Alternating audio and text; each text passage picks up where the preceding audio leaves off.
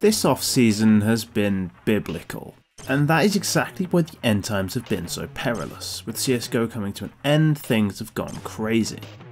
There's no famines or pestilence that the Bible prophesied just yet, but NaVi's new roster is certainly unholy.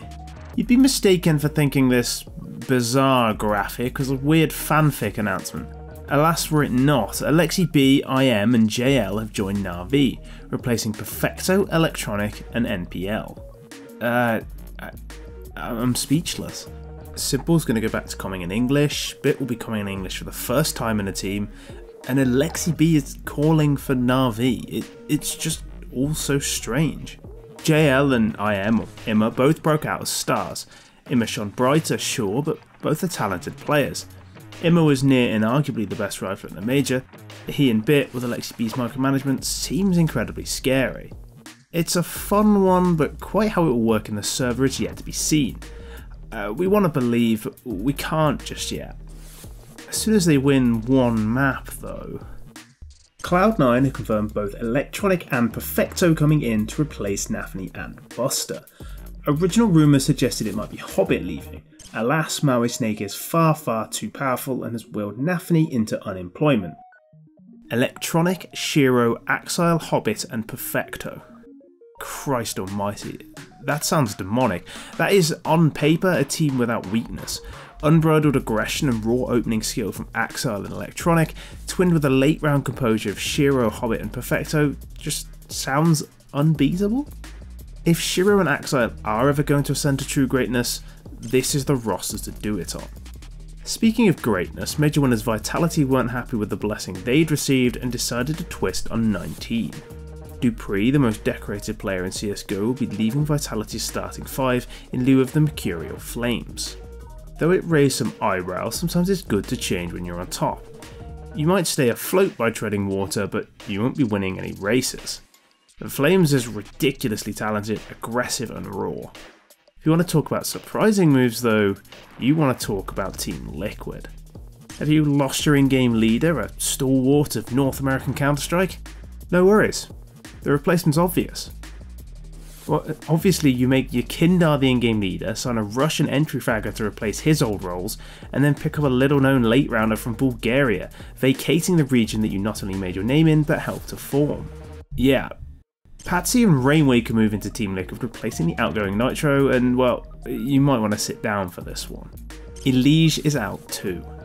One of the greats from North America is out after spending nearly his entire career on Team Liquid. We honestly never thought we'd see the day. In their stead stand Patsy and Rainwaker, who have an incredible amount of pressure on their shoulders. These moves have to work, or Liquid would have alienated the very people who would have gone to war for them 3 months ago. Not that the players will care. Patsy's an easygoing livewire with electric aim to match, while Rainwaker has ice in his veins, a classical late round clutcher like Cold Zero or NAF. So where will Elige land? Rumours suggested EG were going to pick up.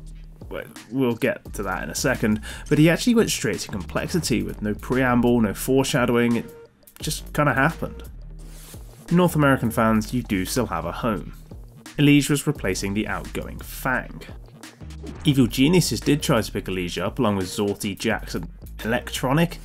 For whatever reason it never materialised, perhaps the stitching on the monster wasn't quite good enough, and they ended up just promoting the Blueprint team.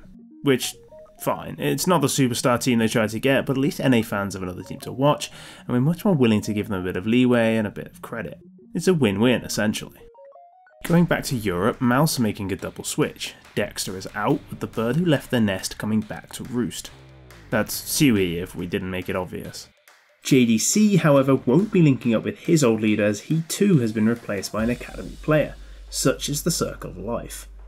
Jimfat, the younger brother of Sergey, is being moved up to the main team of Mouse.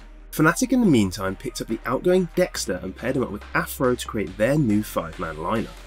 That one kinda came out of nowhere. Nikodas had been rumoured to be out and Fash had been picked up, but Dexter was completely out of left field and Afro is a relative unknown, at least compared to Crims. That roster could be a fun one, but it could just as easily peter out. On Fasher, he's on his way to OG with Keto and Regali. Those three join Nexa and Fiku to create a bizarre quintet that almost nobody would have put together. Who has the star rifle roles on that team? That's not a rhetorical question, we've got literally no idea. Borup and Stare have joined Astralis, replacing Glaive and Altex. We can't help but feel sorry for Altex, who was exceptional for the Academy team and had a very short stint to show what he could do on the main team. At least we do know that Borup and Stare are good players. Maybe this is the move that finally makes Astralis great again, a sentence we've said too many times. Blame F is in-game leading, for those wondering. He's done it in the past, but it's never taken him to elite levels, but he can do it. Hampers is back to NIP, which is far less exciting, we've seen this before. Jerry and Zorti are available, but nobody seems to know where they might be going ever since the EG Zorti rumour died. Falcon somehow outmaneuvered everyone to pick up Boros, as well as Laux and MHL. That team might go under the radar, but there's some really legitimately scary talent on that team. Do not sleep on them. Big signed Mantu, who apparently does speak German, and promoted Sin and Prosos over Favon, who was taking a break, and hyped. Brazil has gone a bit crazy. Furia have moved on Safe and Drop, with, and we're not fucking with you here, Fallen replacing the Orpa. There were rumours of Fur joining the team too, but they died down and the Mercurio Cello took the final spot. That is a Brazilian super team if ever there was one. Art is staying, but presumably is just a dedicated lunatic. We mean entry fragger. Same thing. Safe and Drop move straight to MIBR, replacing Turtle and Henny. Pain currently only have 3 players, with Neckers and Hardstyle both bench. They were supposedly in for Fallen too, but nobody knows quite who they're going for now. And since the first draft of this, a few more things have changed. Team Spirit have announced the call-up of 3 Academy players, Zontic, Artfrost and the wonderfully named Donk, all of whom impressed massively in the last year. Virtus Pro picked up Mia on a long-term contract, but only mentioned that he's replacing Norbert because of injury for now, with no mention of the future. You can't see me, but I'm aggressively shrugging my shoulders in confusion. Cypher, Jax and Inters are reportedly going to be the basis of TSM's own Motley crew. That one's a weird one. Things could change again, but for now that is everything you need to know about this roster season. A lot has happened and plenty of it's made us dizzy like the rest of you, so we hope we haven't missed anything out. What's your favourite move? Who's the newest contender for the #1 title? Let us know, as always, down below.